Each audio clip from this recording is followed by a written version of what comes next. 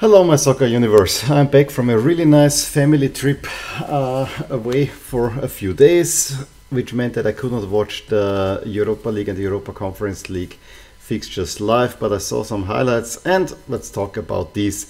Probably will be a shorter video this time around.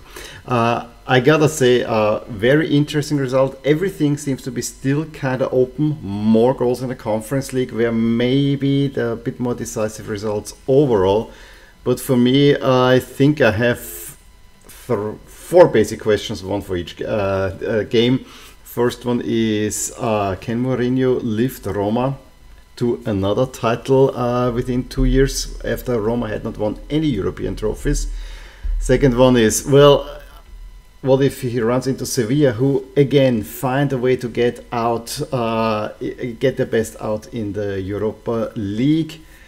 On the other side, you know, Juventus is always a tough opponent, but they never play well. Then the third question is, can Basel pull off a Swiss miracle? And the last question is, are that a side that can actually really hurt West Ham, because they did already a little bit. So those are the questions that I'm left after this first round. Let's talk briefly about the games. I want to start in the Europa League with Roma against Leverkusen, which from what I could gather was a game that in the first half Leverkusen largely controlled.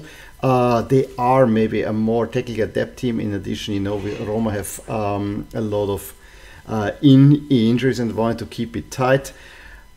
They kept it. They kept the game level, despite being maybe on the pitch slightly the underdog. However, in the second half, the game was kind of fizzling out until Tammy Abraham's shot is, I think, parried, and then Bove just takes it into the empty net, and he gives Roma a lead. Bove, of course, a youth team player from Roma. That could be a big advantage. It's a little bit a surprising result, because I thought that Leverkusen are probably come into this the better team.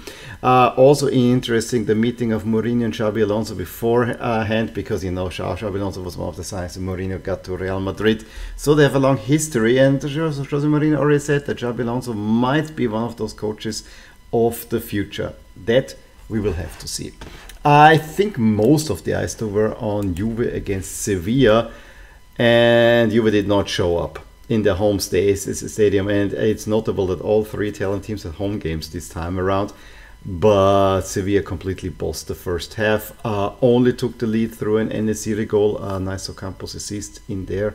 Probably should take more. Juve were not on the pitch. Second half, many changes made by Allegri. He brought on Chiesa for Miretti, he brought on Ealing Jr. for Kostic, and then later on Gatti, Milik and Pogba all came on. He wanted to change the complexion of the game, but despite all the dominance that they seemingly exhibited, there was not much happening in terms of chances. Yes, they probably should have had a penalty in the 85th minute, which was the first thing in the second half that was really causing some attention, because other than, from what I could tell, there was not much happening.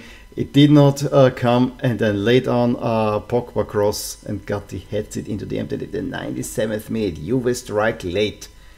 That's maybe the goal that keeps them in the tie.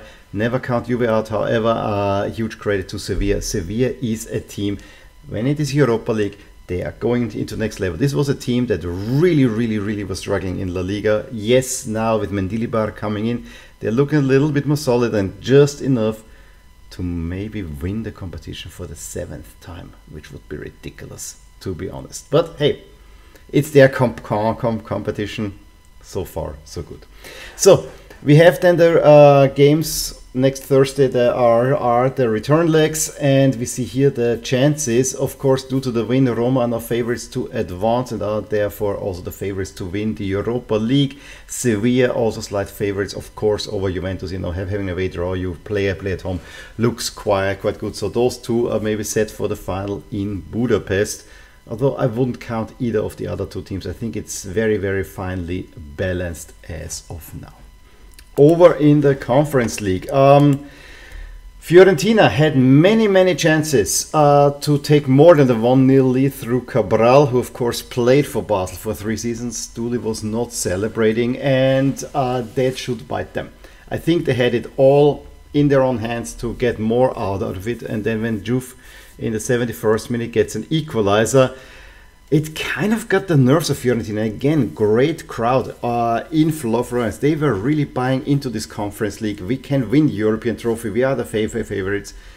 And then Amdouni in stoppage time gets a winner for Basel. And I'm really wondering, is the Swiss miracle on?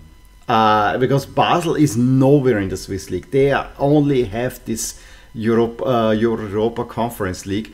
And they, again, after squeaking by Slovan Bratislava, having a hard performance against Nice. Nice were overall the better team, but Basel was not the team to be denied. And now, again, looking more or less out of this game for most of the time, but just hanging in there, not giving up more goals, and then scoring at the right time twice.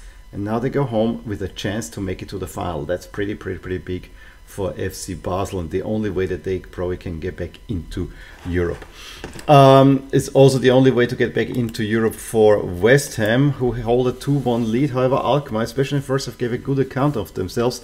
Reinders gave them a 41st minute lead, which was a little bit of, it would be a little bit of an upset if AZ go through. However, then Benrahma penalty and shortly thereafter Antonio goal settled the game for West Ham, who probably on balance deserved to win this game, holding now the advantage. But going back to Alkmaar, I wouldn't count AZ out. AZ is a strong enough team, especially with the power that they have up front. They are a really good Eredivisie side, and I think they can hurt West Ham. Of course, West Ham is the better team. They have the better players. We don't need to talk about that. But there's a potential for a Basel AZ final, which no one would expect. Everyone's talking about West Ham Fiorentina. Again, return legs are next Thursday at 9 o'clock. If we look here at the chances now, West Ham and Basel are the big favorites, with West Ham the huge favorites to actually win the entire thing, thanks to Fiorentina having to overcome an away, a deficit from the home game in the away game. Little bit from me. I think everything finally balanced, which is exciting. I really like this way. Please fill me in below if I haven't seen anything, if I have missed anything. As I said, I saw only highlights. Give me a thumbs up, enjoyed this video, subscribe to my channel for see more. Talk to you soon. Bye. Hey there, I really hope you enjoyed this video, and if you did, here are some videos and playlists that you might enjoy too. Also, please consider subscribing to this channel and hitting the little bell icon so that you get notified whenever something happens in my soccer universe. And with that, have a wonderful day. Bye.